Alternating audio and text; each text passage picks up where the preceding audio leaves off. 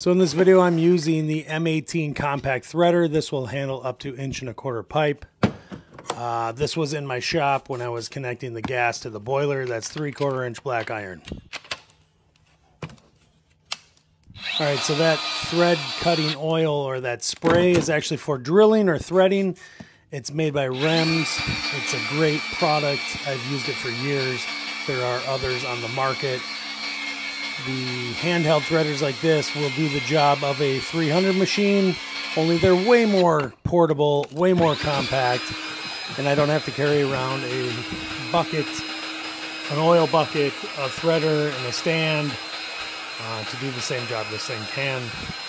In service work, it's way more portable, way easier to lug around.